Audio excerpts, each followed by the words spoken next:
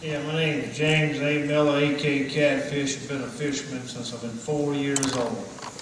Disappointed you people sitting up there saying it's okay for that 905 to disperse being our water out there for a trade-off. I don't know who's lining your pocket every day with money, but I'm disappointed that you would sit up there and say that in front of me. Because the reason why, people, I work for the VU program, terribly sick, $360,000 worth of hospital bills. And you just sit up there and told this lady you don't know who's in charge or our future health care, and you don't know when it's going to come. I might not survive for another 5 years from cancer or the benzene gases I've been sniffing. People, I'm so upset. I'm shaking in my limbs right now talking to you. I've watched millions of dragonflies where I live in Biloxi, Mississippi, on the beach dead. I've watched 52 turtles dead in the water. I've watched dolphins, croakers, groundhogs, speckled trout, pelicans. In my water where I worked at all my life. Trade-offs. How can you sit up there and say trade-off? Are you that Obama conspiracy too? With all the government? Come on, people. This is our life. This is our future.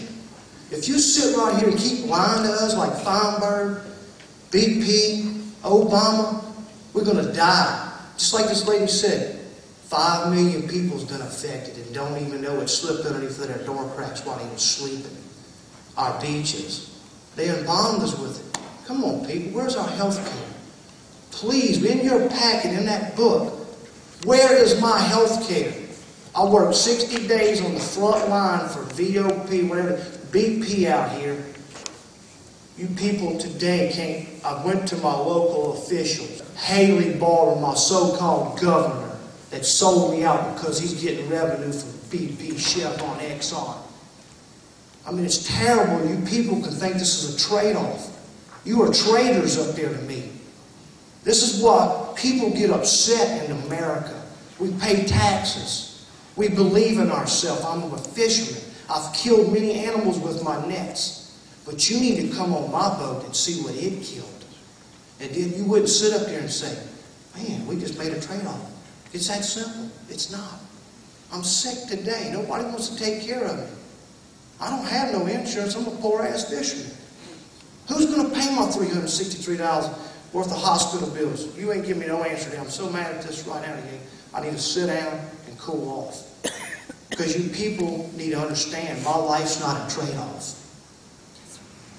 I got a heart that beats just like yours. I got feelings. And you upset me today for telling me that my health, because people was a trade-off to make dollars. Somebody's lining y'all's pocketbooks, because this is a conspiracy. And you people can sit here and hide this all y'all want in your life. But when we all start dropping dead from the Florida state line to Grand Isle, Louisiana, wow, you're going to say, come on, man, get off the ground. We can't. Because we've been poisoned by the dispersants that you people said it's a trade-off. Love y'all. Peace, brother.